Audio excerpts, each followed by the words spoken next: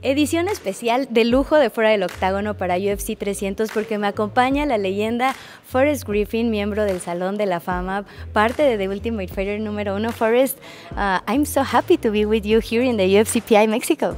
It's awesome to be here, isn't it? It's an amazing place. I know that you, of all people, have to be super excited about this place, and you get to spend some more time here. Hopefully there'll be more events in Mexico City, right? Man, I'm really excited about the Mexico Performance Institute of Mexico City, and not just because it's going to give services to all the UFC athletes in the region locally. They can come here. Mexico's a pretty easy city to get into. This is an awesome place. So all the Latin and South American fighters can come here. And I think by bringing all that talent here, we can make Mexico City a real hub for South America. So, you know, it sounds weird, but I would rather those fighters come here and train here and improve this place other than everybody just coming to Vegas, you know? So hopefully those UFC athletes will come here, and then we'll have an academy class here. So those academy athletes will get to benefit from seeing the UFC athletes train, maybe even actually getting to train with them.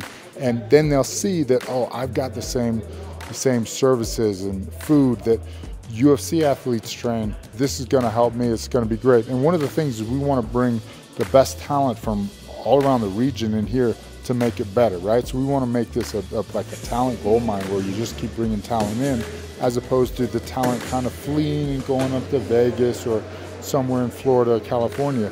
Why not just stay here in your home country and train? Forrest, cuéntame a lo largo de estos años de historia, ¿cuáles han sido tus top de momentos favoritos?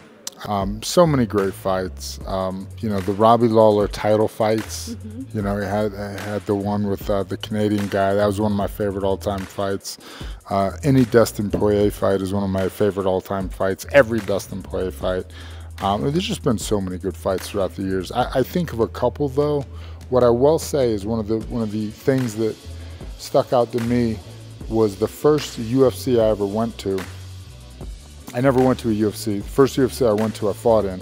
And the first UFC I went to as a fan, they played the Bye-Bye Riley music with the finale with me and Stefan in it. And I think me and Stefan were sitting next to each other, and we just looked at each other in awe. Like, you know, they played that song and they showed the highlight reel, and I was just like, that was one of, to me, like the craziest moments, like seeing yourself and such a cool thing before the, you know, main event, you know, starts in the UFC, and it's just like, oh my gosh, you know, I was saying maybe 27, 28 at the time, 26, and you know, that's what you dream for 7, 8, 10 years, and to see it, and you're just like, oh my gosh, this is crazy.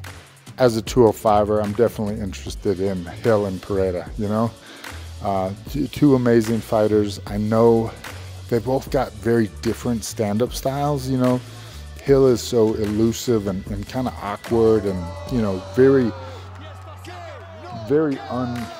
like unusual, you know. And Pereira's got a pretty straightforward style and, you know, obviously great offense, amazing power, great calf kick, but his defense isn't always great. So sometimes a fighter with that doesn't have great defense makes for a great fight, you know, myself included.